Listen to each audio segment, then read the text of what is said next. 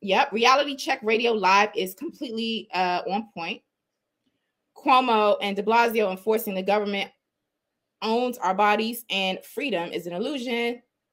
They get us with taxes, and now they get us with, interesting.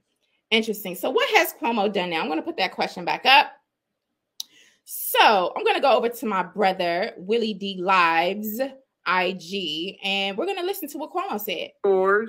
And we have to convince people and put them in a car and drive them and get that vaccine in their arm. Say what? That is the mission. Say what? And we have to get in those communities. What?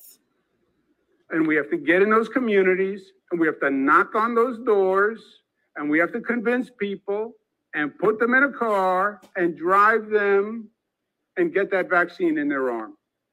One more time. That is the mission. What's the mission?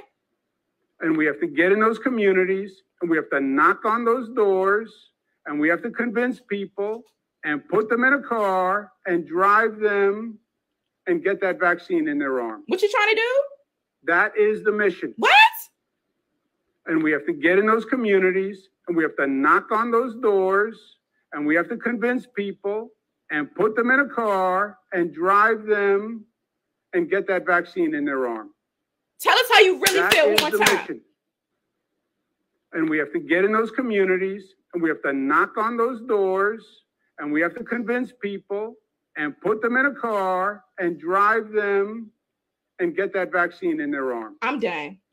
I can't. Listen, y'all. Y'all are tuned into the Lioness Den. I'm your sister, Lioness Crown, your revolutionary, unapologetically Black host, right here at FlyNubianQueen.com, the network for melanated, codified people like you. So I would like for all Black New Yorkers to be on high alert.